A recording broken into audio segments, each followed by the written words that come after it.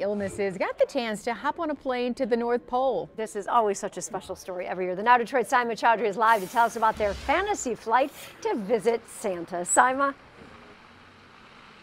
That's right, guys. It may look like a winter wonderland out here, but how cool would it be to get on a plane and go ahead to the North Pole to meet Santa? Well, that's exactly what more than 70 kids with severe and terminal illnesses got to do today. Now, some had come as far as Lansing. They went to Detroit Metro Airport to get on the flight. They were greeted with music and other fun festivities. Now, the group Silverliners hosted the 32nd annual event. Each year, that group of retired flight attendants helped take the children to the North Pole to meet Santa Claus on a Delta flight.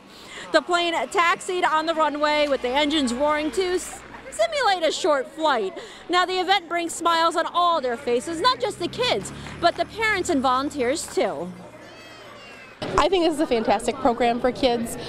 She's been through a lot this year. She was diagnosed with Crohn's disease last January, and through the result of that, she's had heart failure and kidney failure. So we've had a really rough year, so this opportunity is pretty awesome for her. Oh, I think it's a great, with the event, you mean? Altogether, it's amazing. I think they've made it so magical for the kids and the parents. I'm having a great time. I know my son is. Everything's just, wow, they're going above and beyond. It's really great, yeah.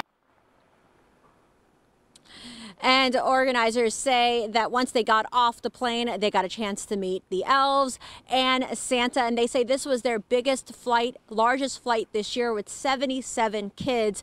And you know, you guys, I got an exclusive off-camera interview with Santa. And he said he had a ton of fun meeting these children, and he looks forward to doing this every year. I'll send it back to you. I bet. What a special day, Sima. Thank you. Yeah.